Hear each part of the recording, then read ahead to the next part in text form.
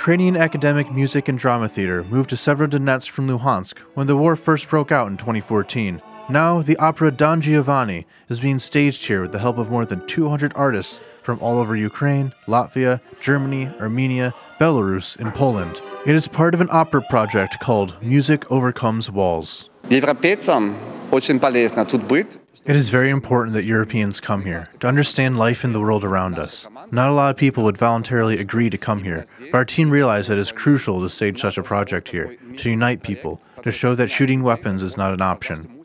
The project is partially financed by Germany's Ministry of Foreign Affairs, as well as international partners.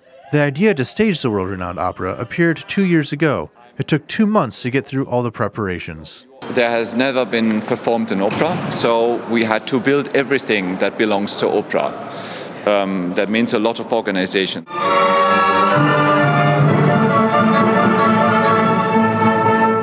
Anna is an actress from Kiev.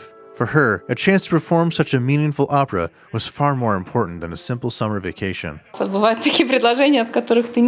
Sometimes we get offers that we're just unable to say no to. I had to learn my part very fast and exchange my summer by the seaside for a piece of art created by Mozart. The premiere of the opera in Severodonetsk received a standing ovation.